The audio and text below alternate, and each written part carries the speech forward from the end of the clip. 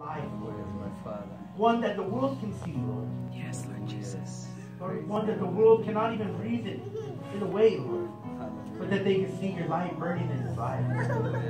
His love and compassion for people to get your word out, Lord, is beyond measure, Lord. And only you can put this in somebody's life, Lord. So we see this and we know this. Yes, Lord Jesus. We ask that you would anoint him. Yes, Lord Jesus. Grant him, Lord, the ability to serve with great love and compassion. Yes. Lord, teach him, Lord. Teach him how to serve your people and how to love them, how to tend to them, how to have patience and compassion and just a desire to see them grow. Father, Lord, bless your son, Lord. Yes, Lord Jesus. Bless him today. We pray for his family, the unborn, Mike, Zion, Lord, Maya. We pray for this family, Lord, and that's that your blessings would ever be upon it.